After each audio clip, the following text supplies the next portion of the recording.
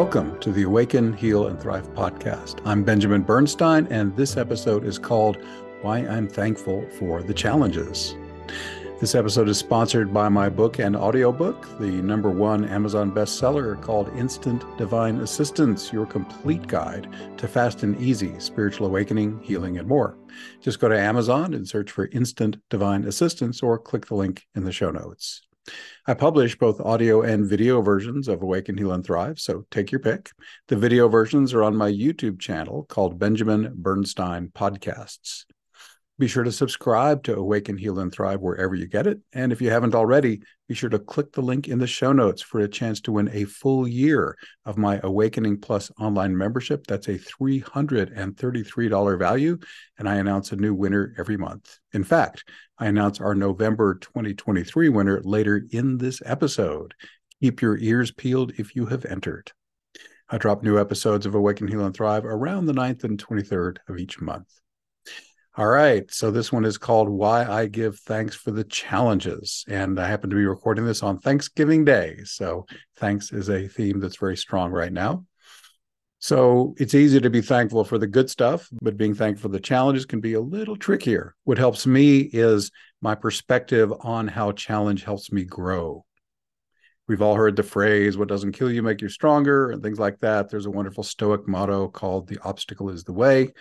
But what really brings it home for me is something from the Law of One. Now, in a recent episode, I interviewed Aaron Merritt, and we went deep into the Law of One. And if memory serves, we did cover this a little bit, but I want to bring this up again in case we didn't give it strong enough focus in that episode. The Law of One is a channeled teaching that, for me, is the best description of the meaning of life, universe, and everything that I've ever seen. And what they say is challenge is only growth opportunity. They paint a picture of reality where there's people on two fundamental paths, service to other and service to self. Chances are very good if you're watching this podcast, you're a service to other person. That means you want everyone to come out good. You want to be in win-win transactions. Ideally, everything you do will benefit everyone involved. In contrast, a service to self person is all self-focused. They really don't care what happens to other people. They just want what they want. And other people are simply expendable collateral damage. If something bad happens to them, no big deal. I don't care, is the attitude of a service to self person. Apparently, there was a version of Earth prior to this one that was all love and light people. They were all service to other.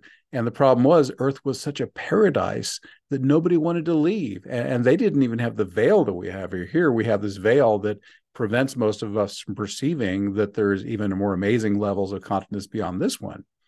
And at that Earth, they even knew about it. And Earth was still so sweet, they couldn't be bothered to leave. It was just too pleasant, too much of a paradise. So the creator said, you know what? That's not really what I hadn't planned. I didn't really want this log jam here on Earth. So next time around, let's put some dark people in there. Let's put some service to self people.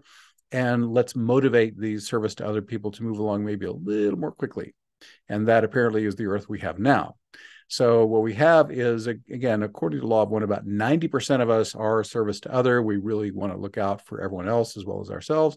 In fact, most of us are at least learning to be a little bit more concerned about others than ourselves, just maybe even just a little bit more.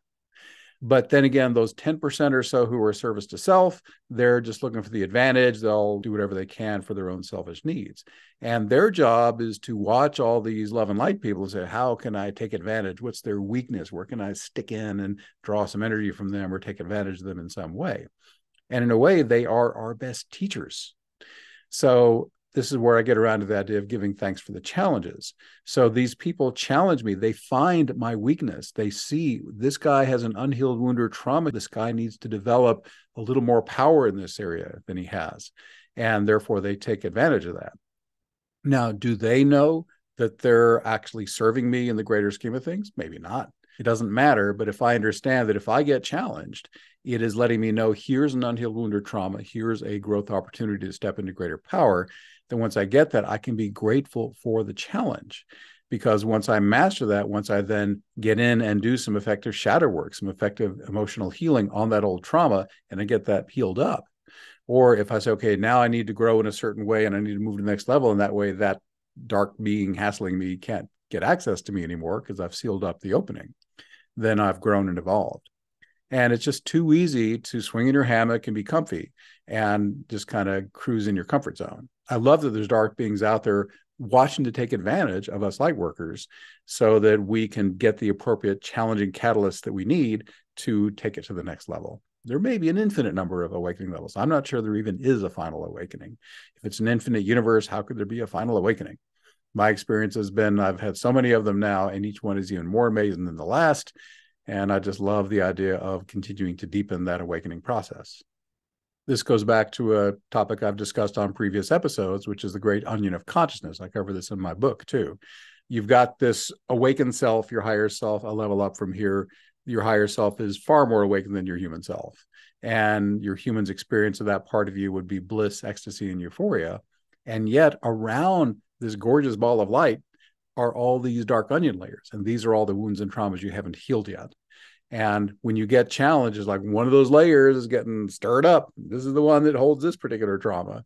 And then once again, if you have a good shadow work tool, if you have an effective technique, like my healing invocation is one of many that might help with this, you can peel that layer off once and for all. Once that layer clears, more light comes through, more energy. You have an automatic upgrade in your awakening. You go to a new wonderful baseline.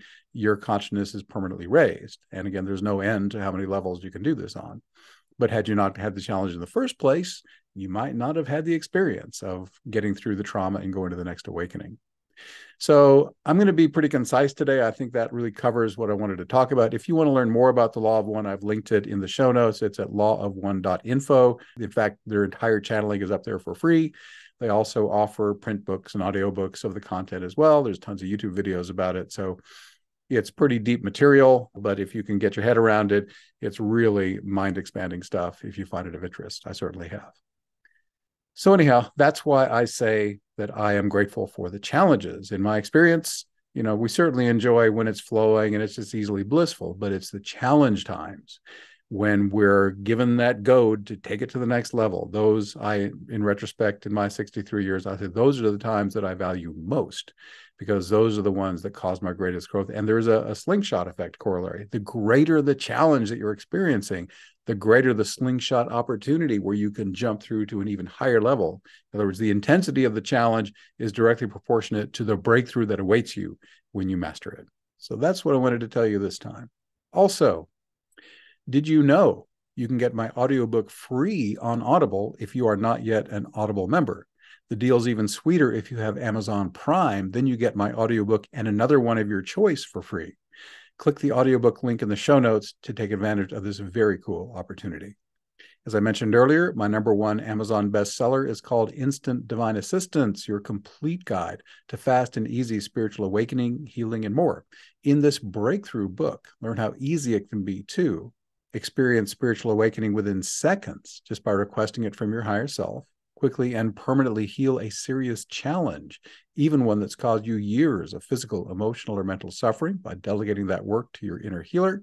You can call in any kind of energy you want, anytime you want it. You can heal and bless others simply by calling it in and being a hollow reed. You can thrive in a new normal of harmonious living, enhanced intuition, joyous fulfillment of your responsibilities, and bliss. You can do all this and more with the Instant Divine Assistance Invocations. This book gives you everything you need to master them. Plus, you get free access to guided recordings and other valuable online support that will speed up your personal evolution. For over 12 years, the IDA invocations have dramatically improved thousands of people's lives. Isn't it time you also experienced how quick and easy spiritual awakening, healing, and so much more can be? Instant Divine Assistance is available in all formats, including audiobook. Click the link in the show notes to check it out on Audible or Amazon, and you can also read it in Kindle Unlimited. Also, my Awakening Plus online membership supports your individual healing and awakening and global spiritual awakening, and lets you make meaningful connections with like-minded spiritual seekers. Hundreds of satisfied members make up our supportive online community. Awakening Plus members can choose from about a dozen monthly Zoom calls. We also have a constantly growing archive of over 600 life-transforming events, just as effective in the archive as they were live, supported by an easy-to-use best of guide. Not only that, there are 3 major courses so far and plenty of other benefits to help speed up your personal evolution, click the link in the show notes to learn more, or go to awakeningplus.com. That's awakeningplus.com.